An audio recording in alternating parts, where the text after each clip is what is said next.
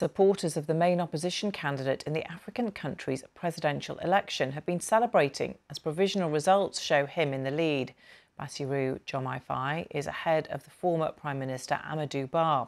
Several other opposition figures have conceded. The BBC's Thomas Nardi is in Dakar and brought us the latest.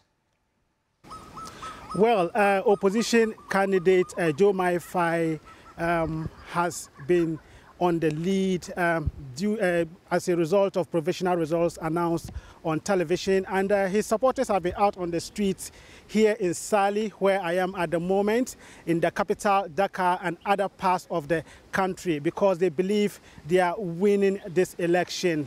His opponent Amadou Ba of the ruling coalition has said that he's expecting a runoff. The winner of this election will have to secure 50% of the votes, and the Electoral Commission has until Friday to declare the final results. As you mentioned earlier, some of the opposition candidates have already called opposition leader Diomaye Faye to congratulate him. And what are we expecting to happen next, Thomas?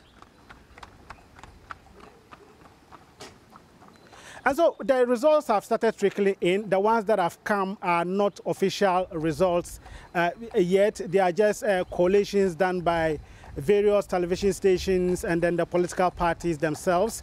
The Electoral Commission is still trying to compile all the results from the various polling stations and then declare them. So what we are seeing now is that a lot of people believe the opposition candidate will win this election, and that is why his supporters are celebrating. Thomas Nardi there.